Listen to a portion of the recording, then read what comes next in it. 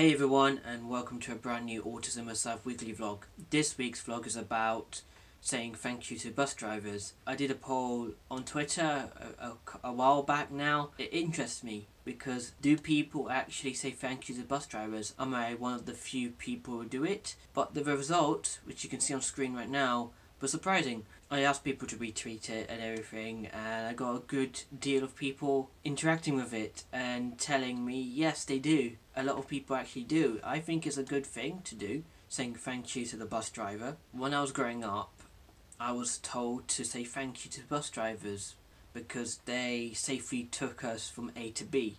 Sometimes I even say thank you to train drivers, and that normally depends whether I'm at the front of the train or not. It's just a nice thing in general, and I'm leading it now down in the comments whether you do this or not. Also, there's a poll as well you can vote on, which will come up now.